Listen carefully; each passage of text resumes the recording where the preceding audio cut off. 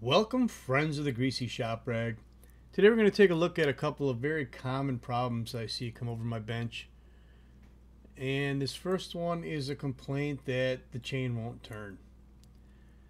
Now, the customer sometimes comes storming in yelling about what a piece of crap we sold them. Other times they come in with the chain just hanging off the bar, wondering what to do. And other times like this, they've managed to get the chain back on the bar, but it won't turn, and they don't know why. So we're going to take a look at this step by step and diagnose what might be wrong with this. We can see that the chain brake is released, so that wasn't holding it up. But if you look right there how I had to pull that chain out of the bar, the drivers are damaged. And this happens when the chain is allowed to run loose and falls off the bar, and the chain catcher catches the chain, and it damages the drivers. Puts a little nick on them and makes them a little wider than the groove in the bar, and it binds up. Obviously, because it was in a homeowner's hands, the first thing I did there was take a look at how the chain rolled over the rim drive or over the sprocket, and now I'm just verifying that they have a 325 pitch chain on a 325 pitch bar. Pretty much can be done by eyeball, but for visual effects on the video we use a little gauge. So if you look real close, you can see the kind of highlighted shiny spots where the light's reflecting off the tips of those drivers. That's where they're smashed. Now there's a lot of ways you could do this repair. You could tell the customer that he wrecked the chain and he needs a new one. Well, there's a lot of life left in this chain and there's no reason for that. You could hand file each driver. It takes some time. Or you could do it this way with a power disc grinder and just touch up each driver, and a low repair bill, and the customer is back on his way cutting wood. So that's what we're going to do. Now, I know some might argue that I'm taking some life off of drivers. Well, you could also argue that you're giving new life to a damaged chain. So however you want to look at it, doing this isn't shortening the life of the bar or the sprocket or the rim drive.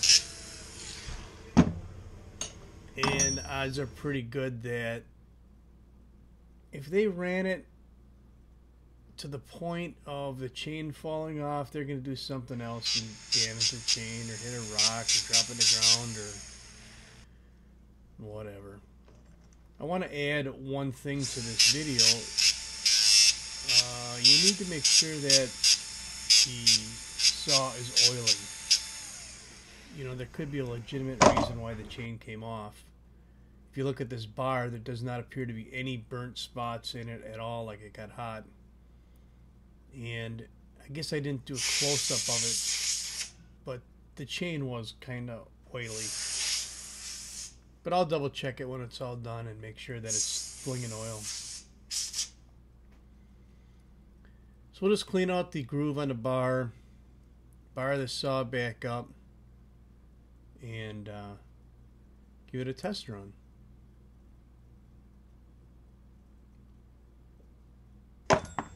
Wow, this guy's fast. Make sure there's gas and oil in it.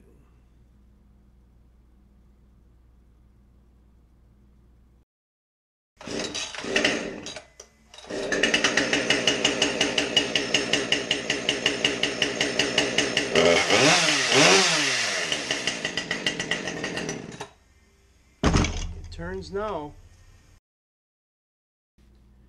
The next most common problem I see come across my bench is chain brake problems. I get it that people that don't normally run chainsaws don't always understand the chain brake function, or how to get around issues with the chain brake. You'd think it would be common sense that you shouldn't have to pry the clutch cover off of the saw, but a lot of people do it. And after they've pried it off and bring it in, a lot of people won't admit to having had to pry it off. It doesn't matter, whatever. That's why we're here. We'll fix it. So we're going to do a step-by-step assembly of a chain brake. And stick around to the end because I have a special way of resetting these in the shop that some of you guys that might work in the shop have access to some of these parts to make it real quick and easy. So one of the keys when assembling these chain brakes is use a little bit of grease. Grease that pivot pin in there, and I should have greased the joints of that knee joint there, but I don't think I actually put any grease on those in this video. So I like to use a scrunch with that tapered end on it for compressing the spring, but as you can see, a screwdriver works just as well. A needle nose pliers pushing the nose into that spring works just as well. It's really not that big a deal to put these springs in, and a lot of people make a big fuss about it. There is a locating pin on the cover, and you want to make sure that that rubber seal isn't damaged or broken off. It actually locates that cover on the saw, and you want to check the locating hole on the saw, make sure it's not full of debris. Then if it was packed full of debris and that cover didn't push in all the way, then the cover might not sit flush, it might not seal against the bar, you might drip oil rather than pump oil into the bar.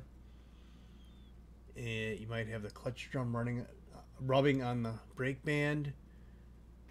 Just make sure you check that pin. So we're kicking it old school again using a manual screwdriver. But we're getting her done.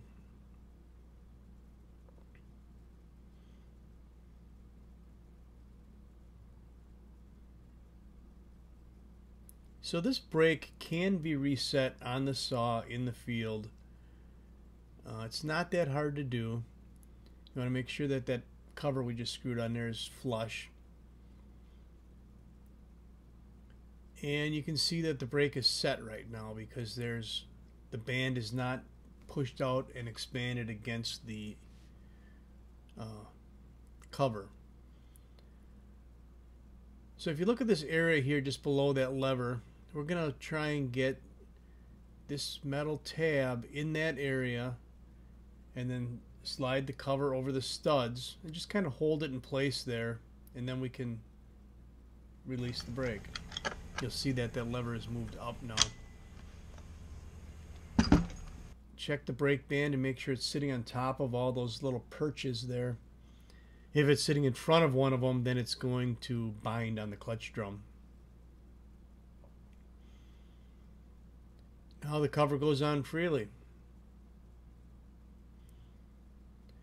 So if you have a spare 550 or something like that, just the cases, this one's from an old first version 550.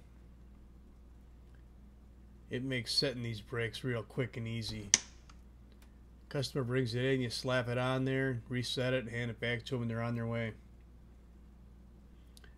So that's all I got for you today on the two most common problems I see come across my bench. Thanks for watching. You know, it just occurred to me while editing this video that we reset a lot of chain brakes for free. So maybe I could build a little outdoor display with this jig mounted on a post and some instructions. You know, it'd be 24-hour service. Any day that the customer screws up, they can just show up. They don't even have to show their face at the front counter and have that embarrassing moment. They could do it right outside, bolt their clutch cover to the jig. The instructions will tell them to insert a dollar bill and then pull back on the lever, and voila, their chain brake is reset. Have a nice day. So that's all I got for you on two of the most common problems that I see come over my bench. Thanks for watching. Later.